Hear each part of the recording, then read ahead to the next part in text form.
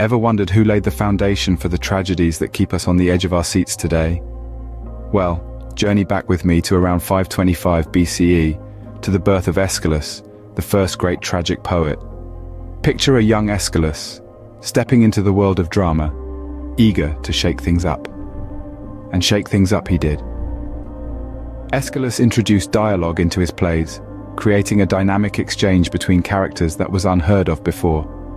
He gave us the tragic boot, the Cothurnus, and the mask, iconic elements that we associate with drama even today, and he took violence off stage, letting our imaginations fill in the gaps. But Aeschylus was not just an innovator in the world of drama. He was also a soldier, fighting in the Persian War, his experiences on the battlefield shaping his tragic poetry. He excelled not only as a poet, but showcasing remarkable expertise in dramatic composition and theatrical innovation. How often do you come across a warrior who's also a poet?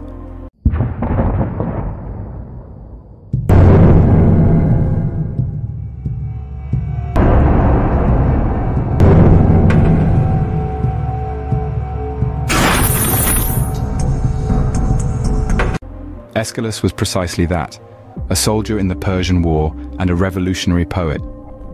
He fought valiantly in the battles of Marathon, Salamis, and Plataea. These were not just mere skirmishes, but epic confrontations that shaped the course of history. But Aeschylus was not only a man of action, he was also a man of words. Inspired by his experiences in the war, he penned a tragedy about the Persians.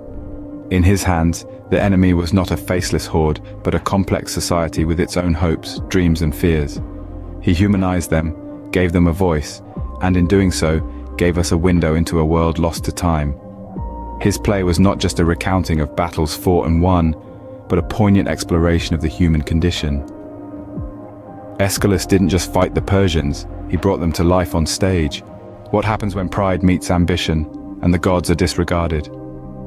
This curious question takes us straight into the heart of Aeschylus's classic tragedy about the Persians.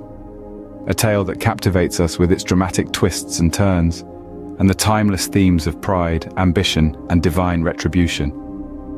In the Persian capital, the court is a flurry of anticipation. King Xerxes, fueled by vengeance and hubris, rallies his troops to conquer all of Greece. He dreams of avenging his father Darius's humiliating defeat at Marathon. The stage is set and the Persian king is ready to write his own history. But as we all know, pride comes before a fall. News of the Greek victory reaches the court, and it strikes like a thunderbolt. Athens, the city Xerxes dreamed of conquering, stands evacuated. The Persians are tricked into a naval battle in the narrows of Salamis, an Athenian stronghold. The grandeur of the Persian fleet crumbles and Xerxes tastes the bitter flavor of defeat. But the tragedy does not end here. On land, the Persian troops fall like dominoes before the Greeks. Xerxes, once the mighty king, retreats with the remnants of his army. The Persians, once invincible, are shattered, their dreams of conquest, now a pile of ruins. In their despair, they summon the ghost of King Darius, hoping for counsel, for solace. But the ghost delivers a harsh truth. They are the architects of their own downfall. Their pride, their ambition, they disregarded the gods, and now they pay the price. Through this tale, Aeschylus explores the destructive power of unchecked ambition and pride. His characters, once powerful and revered, are brought low by their own actions. Their fate is a stark reminder of the ancient wisdom. Pride goes before destruction, a haughty spirit before a fall. The voiceless heaps of slaughtered corpses eloquently show that no human should puff up inflated thoughts. In Aeschylus's world, insolence, once in full bloom, produces fields ripe with calamity, reaping a harvest of sorrow.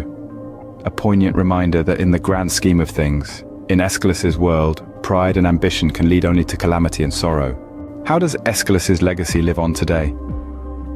Well, his influence on drama and literature has been profound, and his status as the father of tragedy is undisputed. His pioneering use of dialogue, masks, and the tragic boot, known as Cothurnus, has shaped the very essence of tragedy.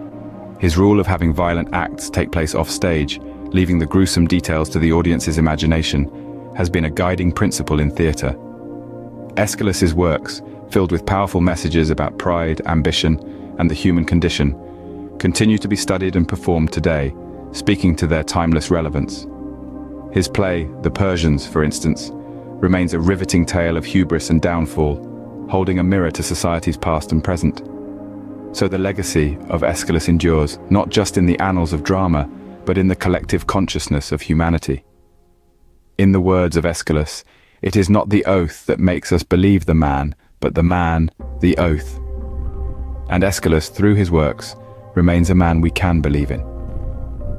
Thanks for joining. Please don't forget to smash the like button, subscribe, and hit that bell for more updated content. Also, your comments and feedback are always welcome, if they are good. Signing off from Curio Nexus.